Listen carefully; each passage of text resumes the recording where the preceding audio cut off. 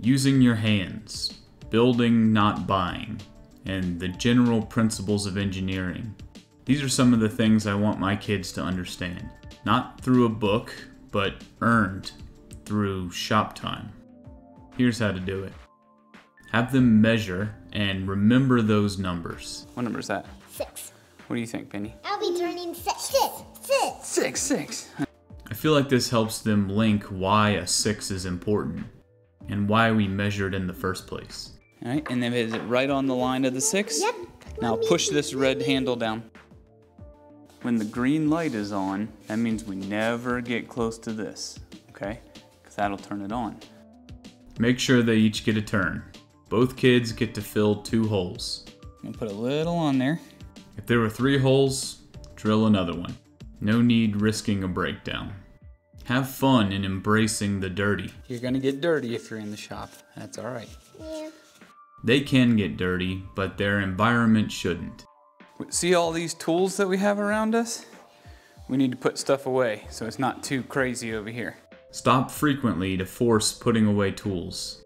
Not only is there less things for them to cut a knee on as they're on top of the workbench, but we're driving home the lesson that everything has its place and should live there more often than it's being used. Hopefully this translates into how they approach their playroom. Now, no, it's not time for lunch yet. Every moment is a potential teaching moment. All right, so this is a router table. Come look over here. But don't ramble on things they certainly won't care about. Get to the action quickly. Add color wherever you can. How do you make purple? Red and blue. Correct. The grain pattern and natural tones of hardwoods are the most visually appealing to an adult, but to them, pink and green polka dots are the shit.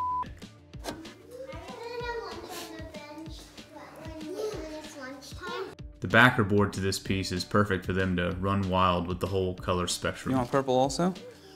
Bonus tip, wear junky clothes in the shop. This is Penny's side, this is Lily's side.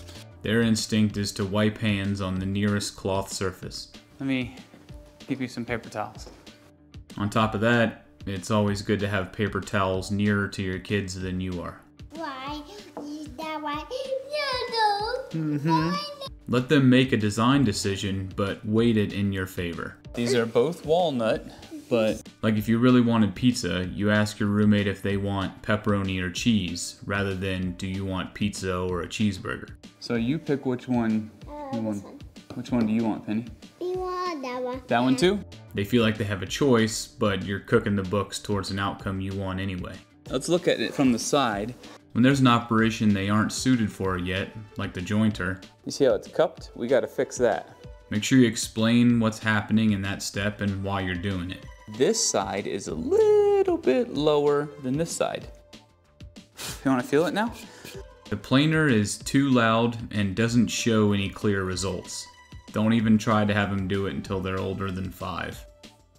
Take breaks often. Their attention span is microscopic in the view of the whole project.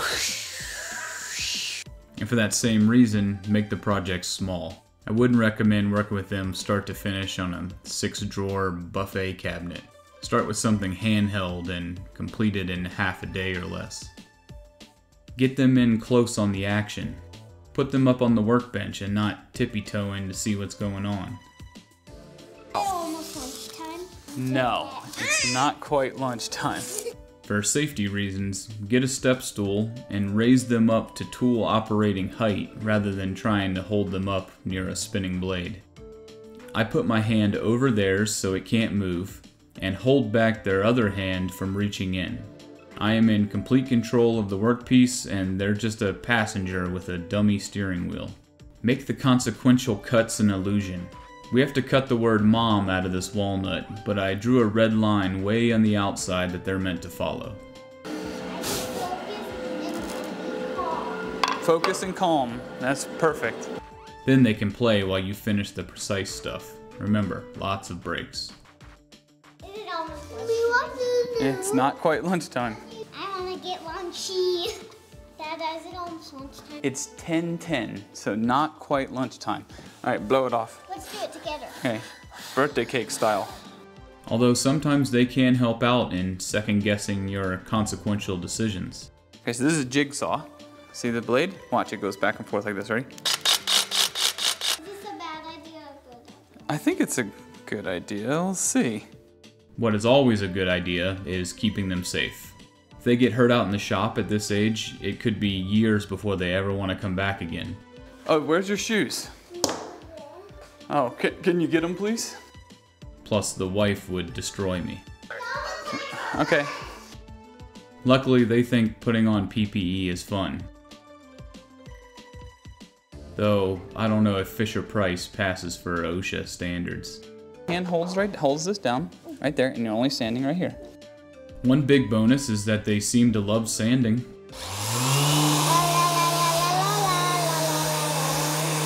I'll keep fostering that love so I can pass that duty off to them in the future.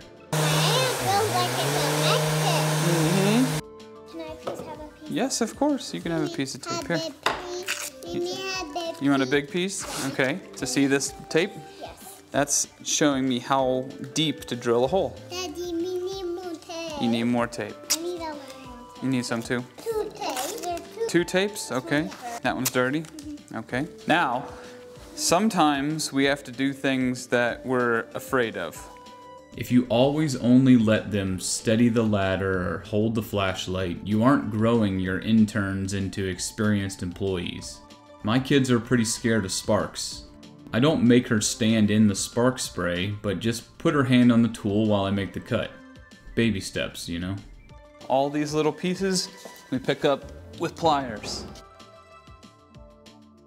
Good job. Now it's time to go. When it comes to the finesse of finish, go with something wipe on and wipe off so they can't even mess it up if they tried. Plus they look hilarious with adult-sized latex gloves on. What's this? What? What's this? What is that? Yeah. It's called Osmo. Imo. Osmo. Is it time for lunch? Yes, it is time for lunch now. Make sure they personalize it so they can look back on their product, and selfishly, so you can protect your namesake from any lapses in craftsmanship. P How'd you do? E. Lastly, any kid project should include some hammering. Kids love hammering. I get it. Hammering is awesome. Yup. High fives. Pop. Pop. We'll give that to Mom tomorrow. Mommy, fighting for lunch. Have a good day. Once Happy there Mother's Day, was a Mom. pirate who sang a pirate song.